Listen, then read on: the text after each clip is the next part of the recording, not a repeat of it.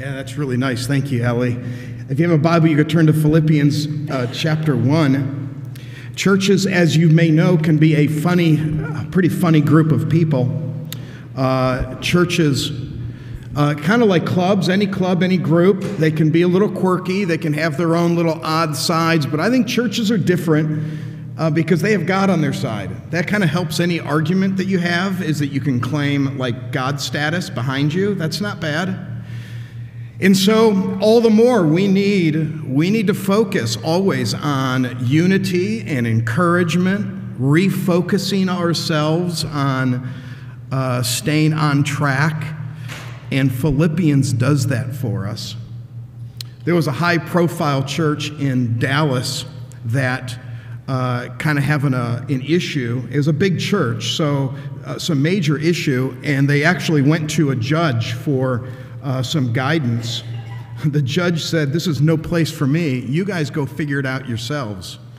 Well, they all got together, and it didn't go extremely well. And a short time later, actually in the newspaper, to some delight of a reporter, mentioned that mediation traced back to the original source and the issue. And the issue was an elder of the church at a church dinner was served a smaller piece of ham than a child next to him. I know, dreadful, right? I mean, if that doesn't make you mad. Well, those are the jokes of churches. It's they split and internally have dissension because of color carpet. That's always the joke. That's the one they always toss out there, the color of carpet, or it's the minor things. And the argument so often goes that, well, you need to be welcomed like the local bar, or you need to be welcomed like Cheers, right? Where everyone knows your name. And here's a big difference between the church and other clubs and groups, and that is that the church is doing something that Satan absolutely hates. We promote healthy marriages in families. We promote selflessness and giving. We're literally the seedbed of a community where good things and nonprofits thrive out of the local church, and Satan hates every bit of it. He hates Jesus Christ. And I'm going to say it, he hates your kids. And he hates you. He'll do anything to see destruction here. A local club that maybe really isn't doing much, they do a few good things, but they mostly are just so that people can get together, harmless to the overall scale of things. Karl Barth's an old writer who said there are no letters in the New Testament except for the fact that there were problems in the church. You see his point? There are no epistles, no letters or books of the New Testament except for the fact that there was conflict in the church and it needed to be addressed. One way or another, it was conflict that produced, and the same thing here in Philippians. And Philippians is intended to bring us all back to thinking about the main thing. Our weeks are consumed. Sports, politics, a great sitcom that you found. You're binge watching it right now. Last night you went through 9 episodes and you're going to finish up season 1 today. And that's good. Enjoy. We see all of this go on, but Sundays we come together. This is when we refocus. That's what Philippians was for, to refocus us on the fact that joy is only found in a relationship with God through faith in Jesus Christ. That's it. You get these tastes of joy in relationships or in family, and I'll do anything for family, and good for you. Do everything for your family, but that's not where your joy is found. Ultimately, it's found in Jesus Christ. In fact, it goes like this, if you want to know how it fits, is you have a great moment with somebody or a family or doing something that you love. It's pickleball or something that you've picked up and you just love doing it and you're just kind of thriving on it and you're good at sports, or and you say, this really makes me feel good, enjoy it, appreciate it, and then immediately have your mind go to God to be the fulfillment of it, because he's given it to you. He's the one that offered you that. But the joy isn't in that. And thank the Lord for that. Could you imagine if your joy was contingent upon your good health? There are some today that would never have joy. Be an impossibility, because they never have good health, or the perfect family or relationships. So if you're a little discouraged, maybe a little downcast in life, you see the craziness that goes on throughout the week. We have this. We have Philippians chapter 2. Take a look and let's read kind of slowly through this. Philippians 2, starting in verse 1.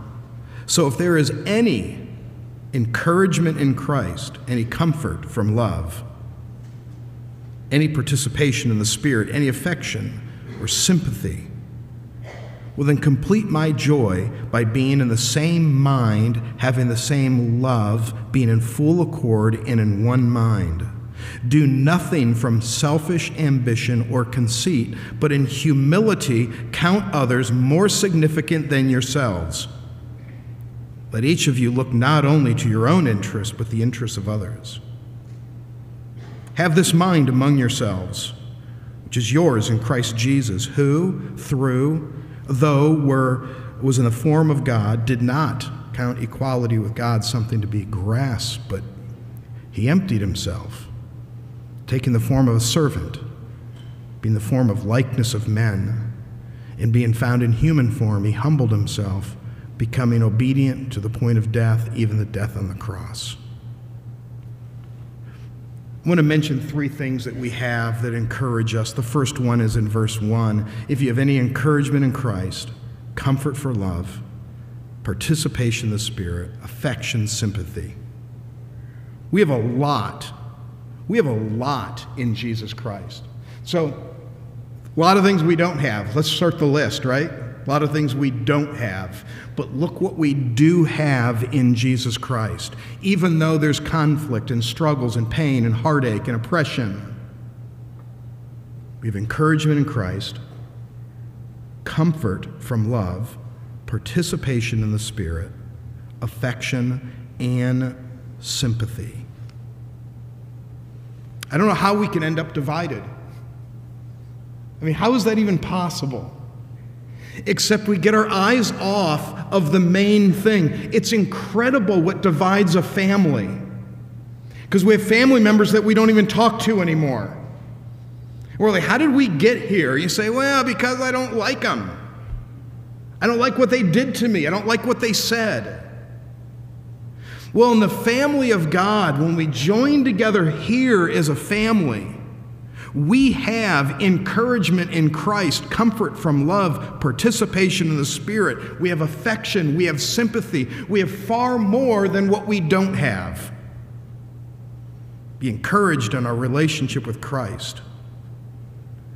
God's love is endless. We're inseparable from his love.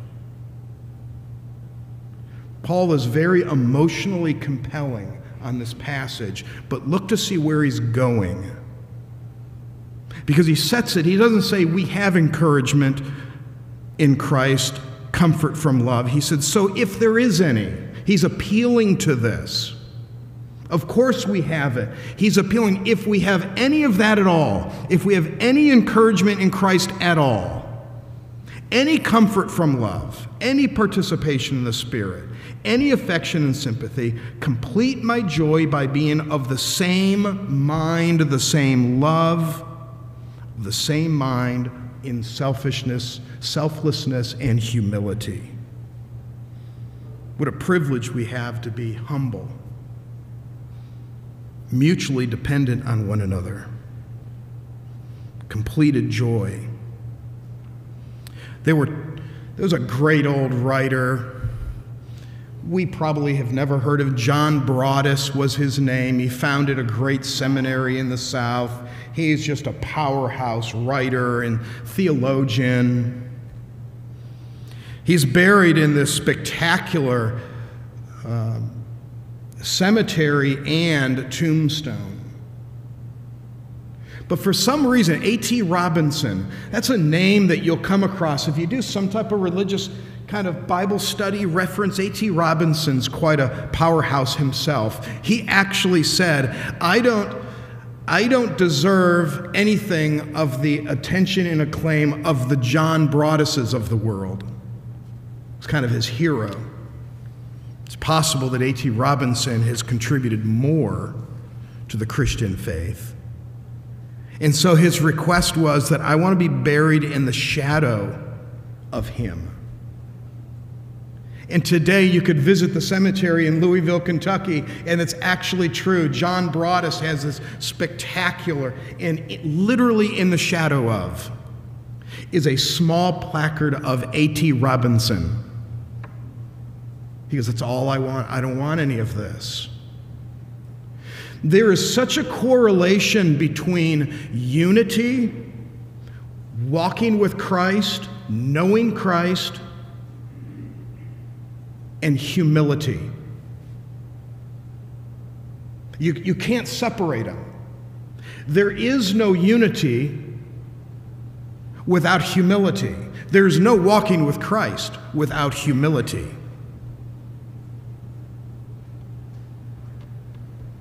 This room is warm, it's friendly, but we have a lot of opinions. Let's let politics enter in, right? We all have our opinions. We're all quick to share. But there's a humility about the way we exist with one another. There's nothing so foreign to a Christian than arrogance.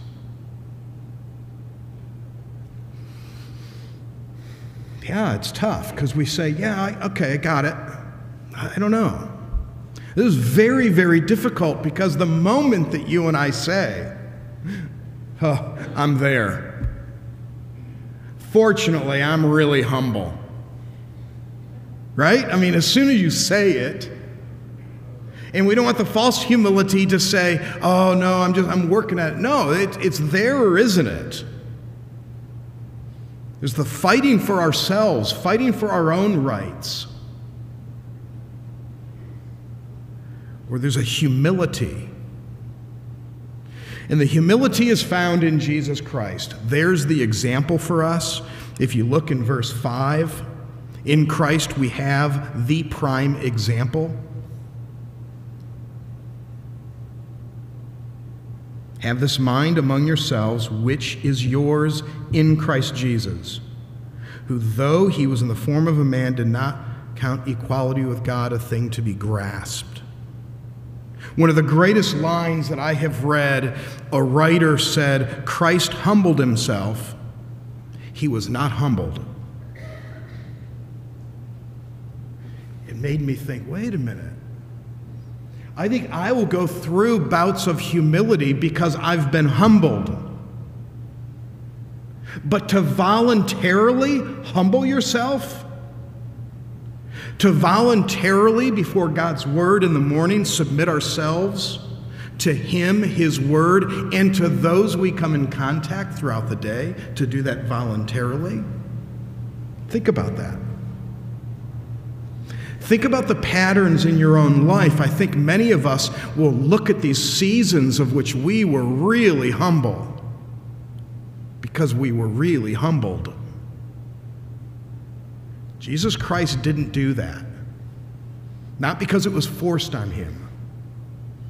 It's because, in fact, his exaltation was not voluntary.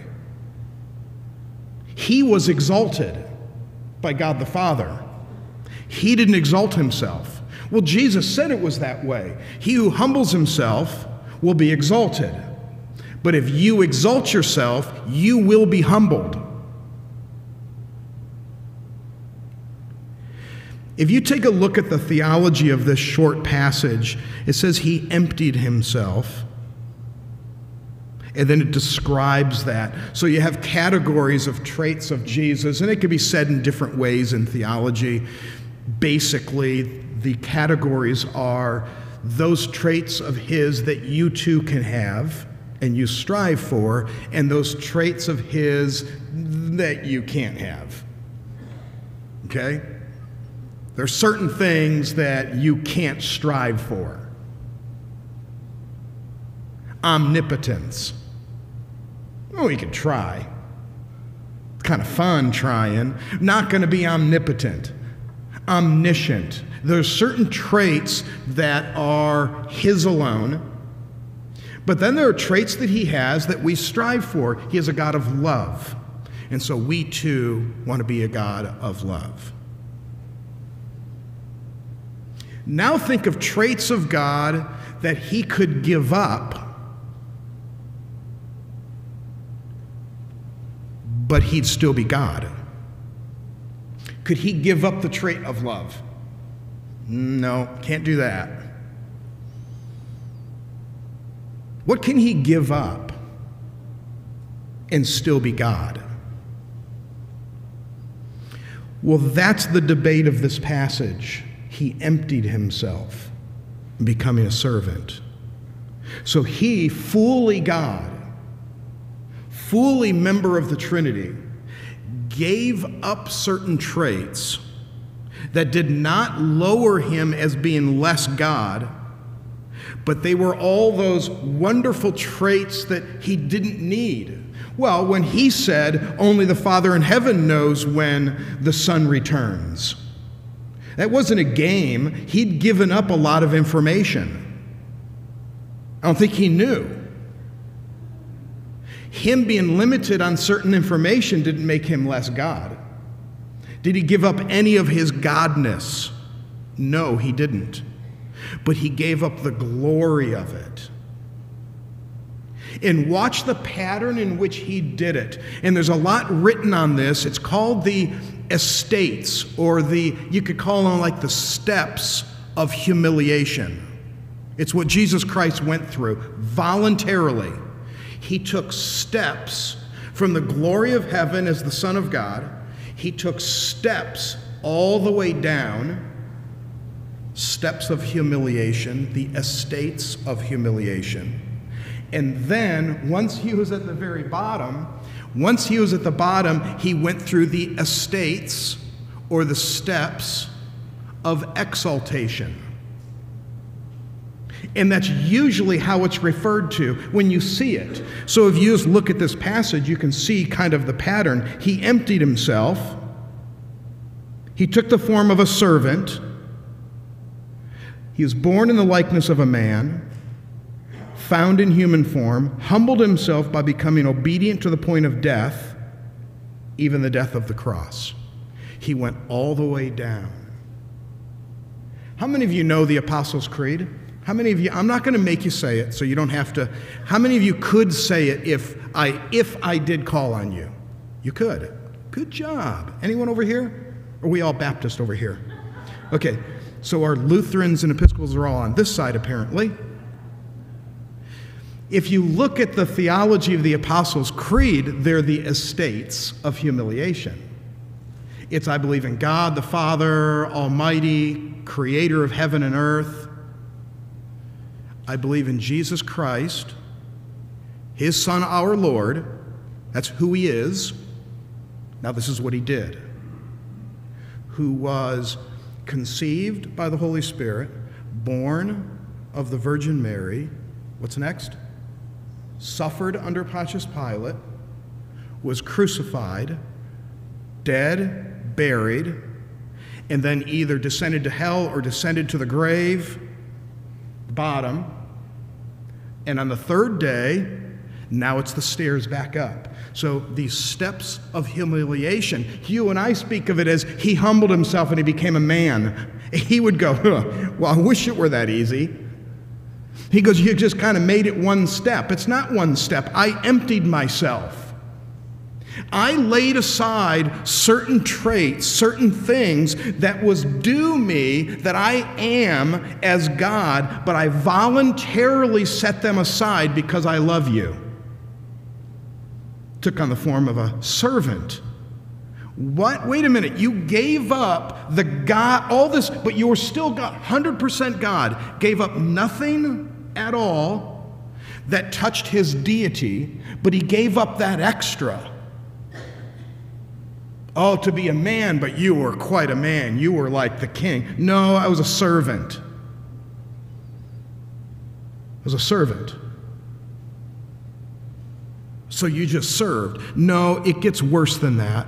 The likeness of a man found in human form, humbled, becoming obedient to the point of death. Oh, you died. Well, let me just toss this in on a cross. Oh, you did all of that? And then his exaltation was not his exalting of himself. That's a point that's seldom recognized. You think, well, he did it, he earned it, and now he comes out and the music's playing and he's there and it's rocky, and now I made my way. No, he even said, exalt me. Remember what he said after that? When he said, exalt me so that I can glorify you, Father. Even in his exaltation, it wasn't about him. It's never been about him because of his character. And this is so difficult for us. So many of you have been abandoned, or you have been slighted as a child or in a marriage where if you didn't look out for yourself, nobody, and they took advantage of you. The single mom who had to do everything on their own, and there's nothing greater than a single mom or a single dad that has the career, but also I've got to raise this family, who has no time to be sick. Don't get sick, single parent. We don't have time for that. Because you are always on. And it's hard to assume all of that responsibility and to defend yourself and your family and still separate, fulfill that, but do not exalt yourself. That's tough. You know, that's what kids do to you. You and I really think we're something until we have a kid. I remember hearing Schwarzkopf, General Schwarzkopf, speak. Had you ever heard him speak? And I remember him talking about having command of all the army troops in North America. And he's talking about some who were like, wow, you're powerful. He goes, yeah, but I couldn't get the garbage man to put the garbage can back in the same spot every time. I'd argue with him, and he threw it. And I'm like, just set it down. And he goes, and my daughter keeps taking my car keys. This is General Schwarzkopf being humbled by kids and the garbage man. And it's because we just elevate ourselves, sin nature, to be something. Striving to be known as something. Striving to be something. And yet the scriptures say, humble yourself. It's as if the scriptures say, I'll do it for you. It's going to hurt. It's painful. I think it was Henry Nouwen that said, there's this wonderful joy and freedom of giving up the need of having to get your own way in humility. It doesn't have to be your way because you've let go of that. He emptied himself, taking the form of a servant, likeness of men, found in human form, humbled himself, becoming obedient to the point of death, even the death on the cross. Then it says in verse 9, therefore God has highly exalted him. Therefore, God has highly exalted him. Bestowed on him the name that's above every name, so the name of Jesus every knee should bow, every in heaven and earth and under the earth, and every tongue confess that Jesus Christ is Lord. Spectacular. You may be in a conflict right now. You're in a conflict with somebody. Right? It gets to the point where I just want to win. It has nothing to do with the truth of the matter anymore. I'm going to win. It's so hard to separate the pride We justify. It's like the survival of our pride. It's all sin. Is ultimately pride. There was a great character, and he was at the turn of the last century. His name's Marshall Taylor.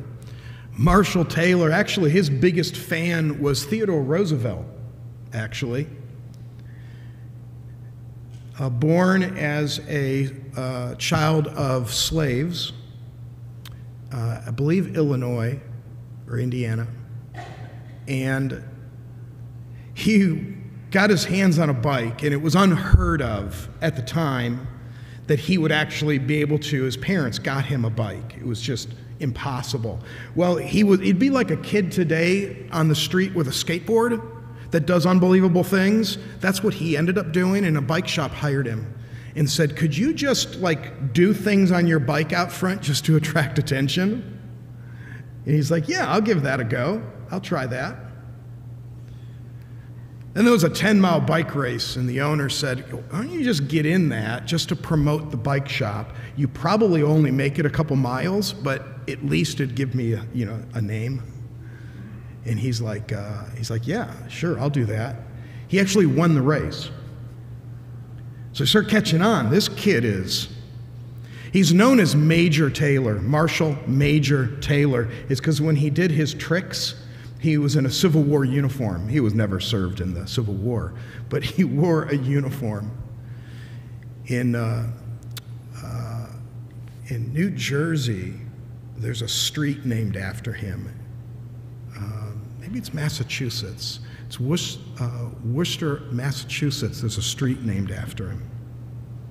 So 1896, he won his first race. By 1901, he was the most famous athlete in the world. This was his claim, and this was a true claim of this guy. I love this photo because he looks just so cool. You somewhere his arms, you could just see how fit this guy was. Apparently just as likable as he was good looking. He was the fastest any human had ever gone in the history of the world. So at the time, it would have been trains. It was faster than trains, faster than any runner. He competed all over Europe. He was dominating races across the world. He was literally the fastest human who ever lived at the time. Pretty spectacular. He had a short career, age 32. He finally retired. He was finally impoverished, estranged from his wife. He drove to Chicago and he stayed at a YMCA. Tried to sell copies of his autobiography. And by the age of 53, Taylor died in a charity ward in Cook County Hospital, Chicago, and buried in an unmarked grave. I'm like, wow. How did... There's a recent Super Bowl commercial by Hennessy beer. The whole commercial is all about him racing. He's a legend. How did that happen? After his death, it was actually the founder of Schwinn Bike. Schwinn himself purchased a plot, had his body exhumed, and gave him a beautiful burial, and you could visit it today. It's in the Chicago area. You can visit it. Didn't mean a whole lot to Marshall. It was just one last little trip. Didn't mean a thing to him. What in the world, how does that whirlwind, the racism he fought was unbelievable. And yet he just kept going. He just kept going. What a hero of a man. Died a pauper. Literally died with nothing. No family, no friends. How does life do this?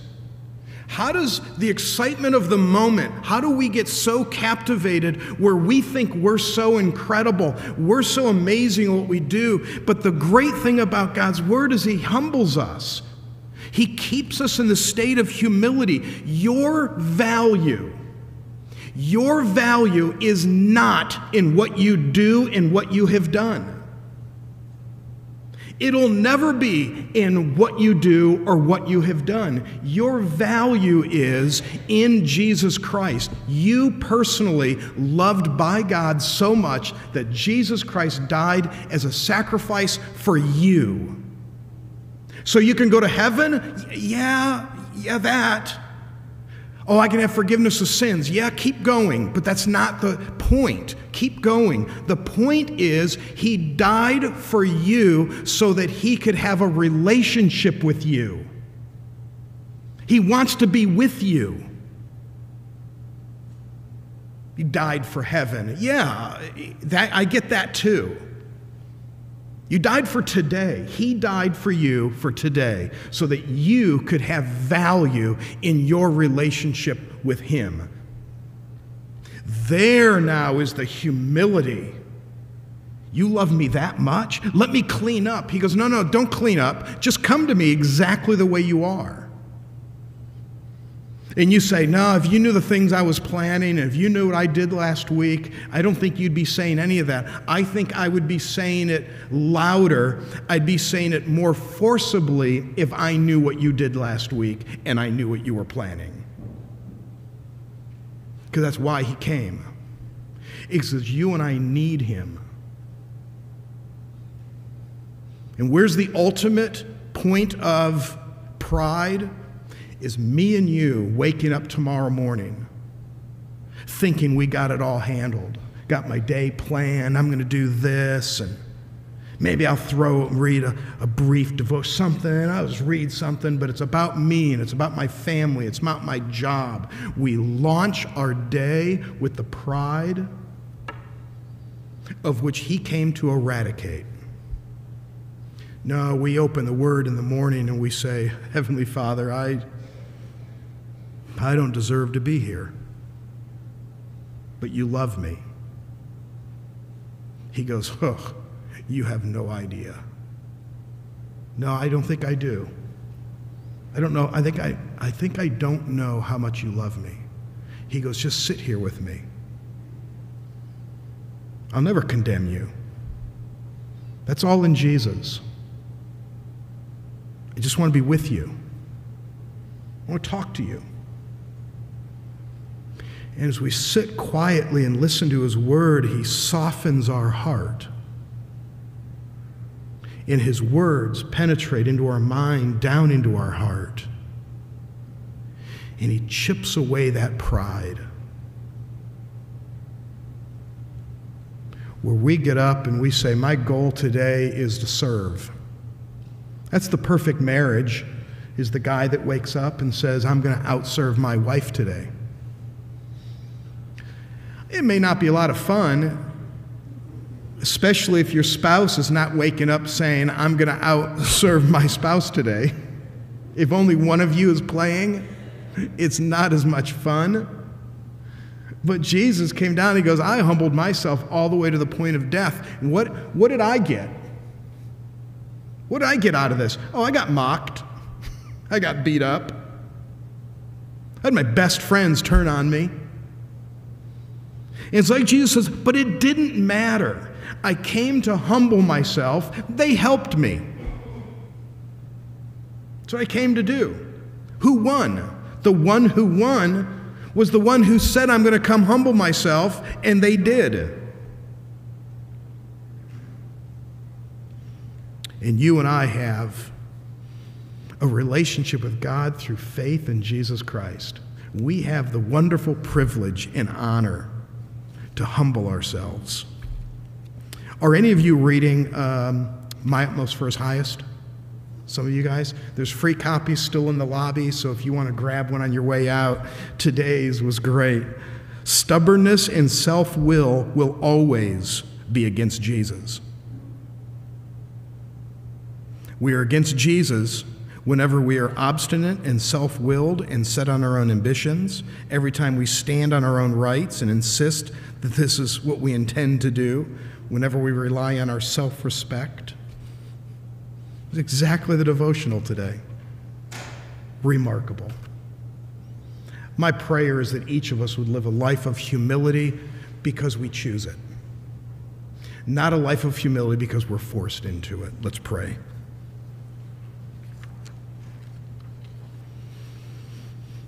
With our heads bowed, if you just listen to these words, it's God's words, it's Philippians. Do you have any encouragement in Christ? Any comfort from love, any participation in the Spirit, any affection or sympathy? Complete my joy by being of the same mind, having the same love, being in full accord and of one mind. And here it is, in the quietness of this moment.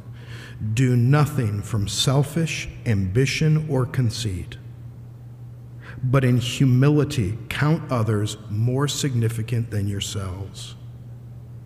Let each of you look not only on his own interests, but also the interest of others. And Heavenly Father, we're offering ourselves in the quietness of this moment to you.